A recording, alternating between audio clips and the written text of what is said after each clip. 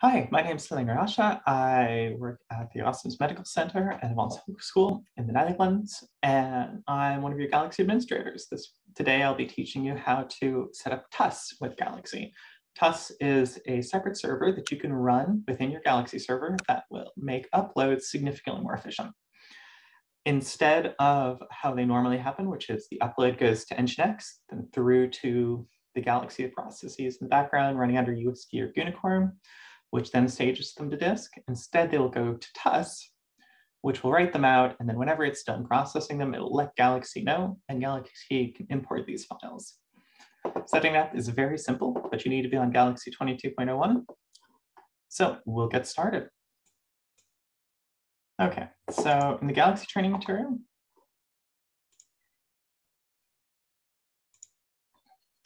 in the Galaxy training material, you'll need to find perform uploads with TUSd. It should be linked under the video as well.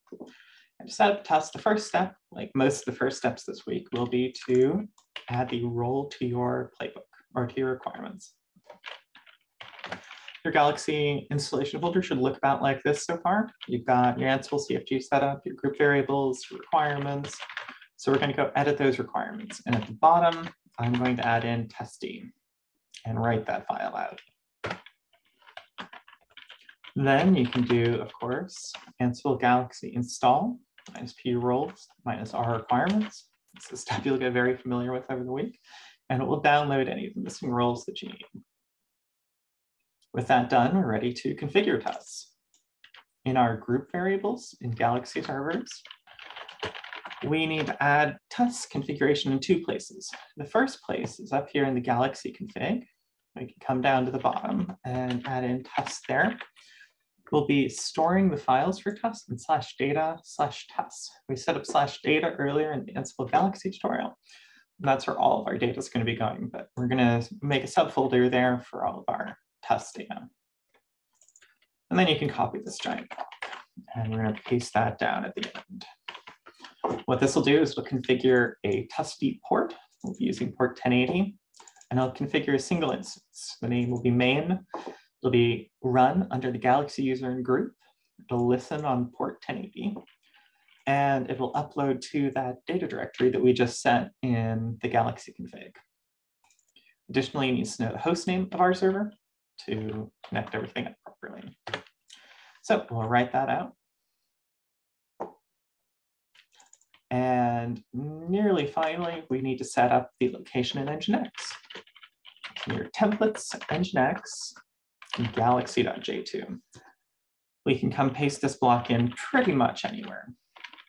What this will do is it'll set up /API upload resumable upload. And this has some special proxy buffering settings to disable buffering. It will set some forwarding headers and pass that data on to the TUSd port that we specified.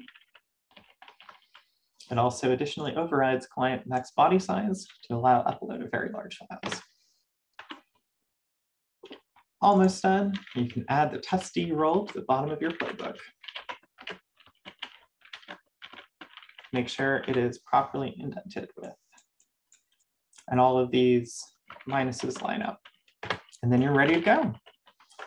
You can run Ansible Playbook Galaxy.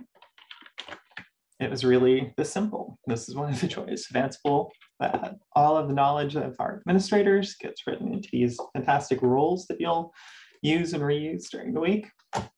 And you get all of that essentially for free.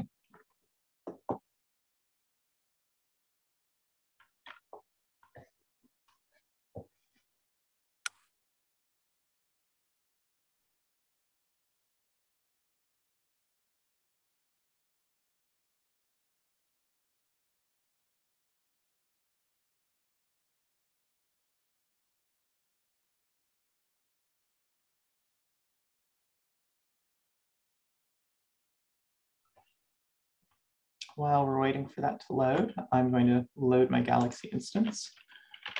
Mine's at gat38.usgalaxy.training. I haven't logged into this one yet, so I still have to accept the risk and continue.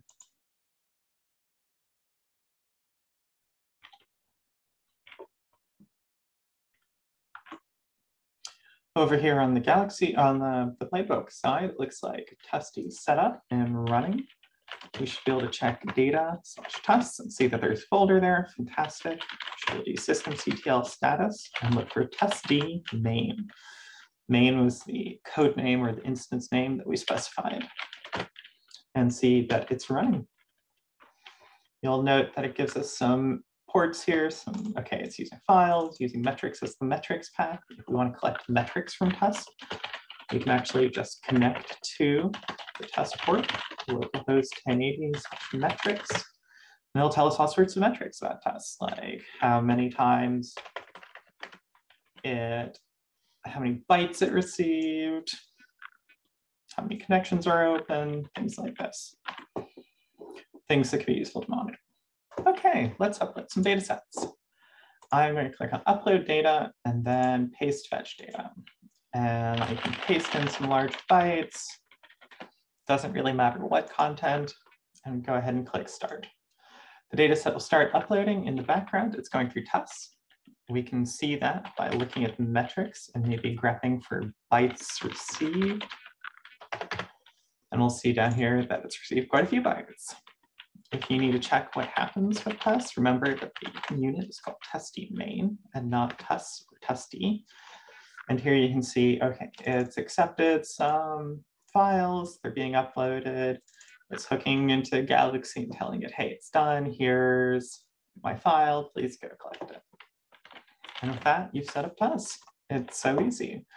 Thanks to all of these fantastic Ansible rules the Galaxy project puts together, and all of this is easier than ever before.